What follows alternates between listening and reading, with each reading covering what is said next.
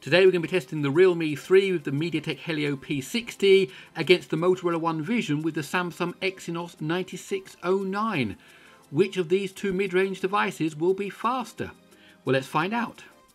So we have the Realme 3 on the left-hand side with the MediaTek P60. Now, just to be sure that this is actually the version with the P60. There are some versions with the P70, but this is the P60 version. On the right-hand side, we have the Motorola One Vision with the Exynos 9609. And at this moment, it looks like the Realme 3 has a lead there. It was the first into the 2048 test, and I was actually surprised there that the Exynos 96... And again now, we can see the Realme 3 is the first into the Bloom test. But when we see the Bloom test running here now, we can see one of the big differences between these two devices. Look at the density of those blues on the Realme 3, and that's because it's using a 720p display, whereas the Motorola One Vision is using a full HD plus display. As we are now into the SQL light test, and look at that, the Motorola One Vision really just tore its way through that SQL light test.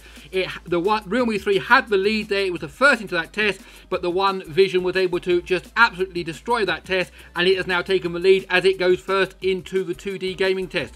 Now let's talk about the two processors that are in these devices.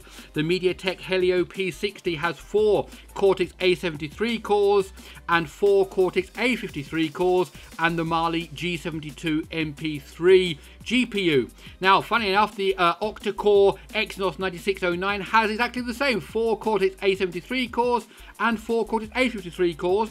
However, the Cortex A73 cores are clocked at a higher clock frequency, and the A53 cores are clocked at a lower clock frequency. As we were saying, that it went through that 16-thread test, and it's now gone into the 3D Unity test. Now, also interestingly enough, is the GPUs in both of these devices the same, the Mali G72 MP3, a 3-core version. So really now we're going to see, as we go through this Unity flyover, all the bit of stuttering there by the One Vision, that may have cost it a couple of seconds there in the overall time there. We're going to see as we go through this flyover which of these devices is able to complete the test in the best time. Now, as I've said many times before, this is on another pause there by the Motorola One Vision.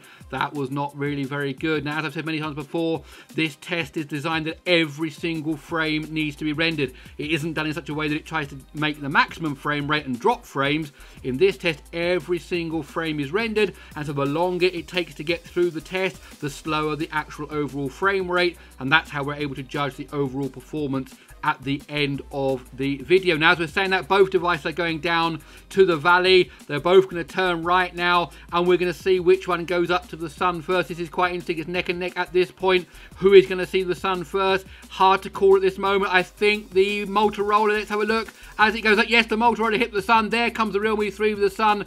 So it looks like at this moment as if the Motorola is going to be able to complete this test slightly quicker. This really could go down to the line, though. There's also the compression test to come after this.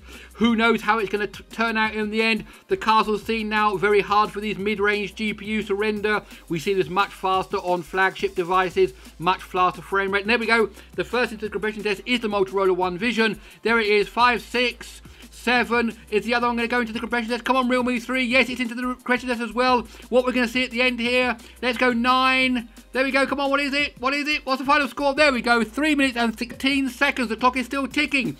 What's the final time going to be on the Realme 3? Let's see what the final time is. There we go. 3 minutes and 25 seconds. Okay, let's break down those scores and see what happened. Okay, so as we saw there, overall, the Motorola One Vision was the winner with 3 minutes and 16 seconds. And the Realme 3 came in at 3 minutes and 25 seconds. And of course, remember that the Motorola had a much higher resolution display. Now, when you look at the CPU times, 1 minute almost on the nose there for the Realme 3 and 50 seconds. So 10 seconds, almost 10 seconds difference there between them in the CPU time. When we get to the mix time, which includes things like the blur test, that is 48.3, 48.5. So almost identical there.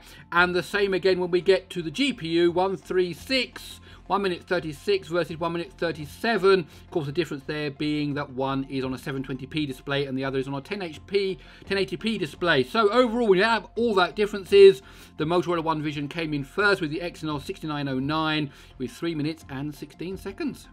My name's Gary Sims, this is SpeedTest G. I really hope you enjoyed this video. If you did, please do give it a thumbs up. Don't forget to subscribe. Don't forget we also have a Twitter account, SpeedTest_G. And well, I suppose that's it. I'll see you in the next one.